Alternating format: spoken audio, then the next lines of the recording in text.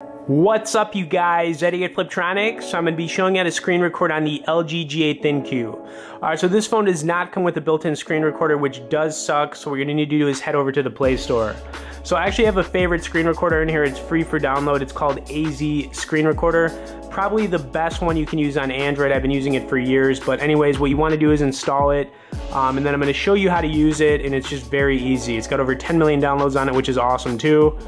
And, you know, just a really good alternative to, you know, just because this phone doesn't have a built-in screen recorder. But anyways, as soon as it installs, what you need to do is click on the app icon of it. So let's go back to the home screen here. All right, so when you tap on it, it's basically gonna pull up, you know, a few different options, but just X them out. And then you can move this little icon from left to right and then top to bottom on your screen. Now, when you're actually ready to start recording, what you wanna do is tap on it, click start now, and it's going to give you a 3, 2, 1 countdown, and now it is you know, in screen record. All right, anyways, let's get into this. So right now it's screen recording. Let's say I want to throw up some Netflix and start watching some Netflix or whatever. I'm just kind of browse through here. I was watching Avengers just the other day here.